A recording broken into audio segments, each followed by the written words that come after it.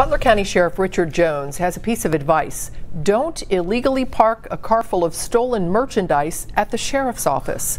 Kimberly and Anthony Twyman were arrested after their car was parked in a handicapped spot, and the couple ran from deputies. Jones says a deputy noticed the car in a handicapped spot, and that's when the chase began. Both were caught just a short time later. You can't make this stuff up. It's almost, now, are these the smartest criminals I've ever seen in my life? No. So, look, go figure. But the good thing is, we didn't have to transport them very far, did we? And the sheriff says one of the people arrested made a phone call to have someone come and get the stolen merchandise. And deputies spotted that person going through the car.